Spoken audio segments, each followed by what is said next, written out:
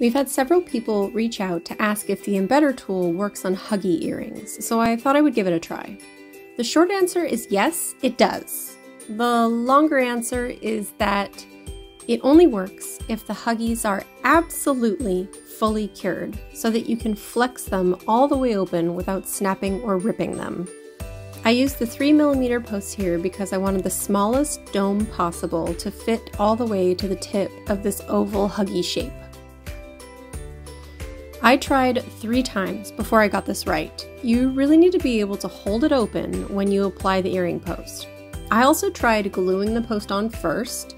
Both seem equally persnickety to me, but when you glue the post on first, you know that it's going to stay exactly where you want it. I will say that this was a lot easier when I did it without trying to film it. I redid it off camera and got the post centered much better. Once baked, it was nice and durable. 10 out of 10 would recommend.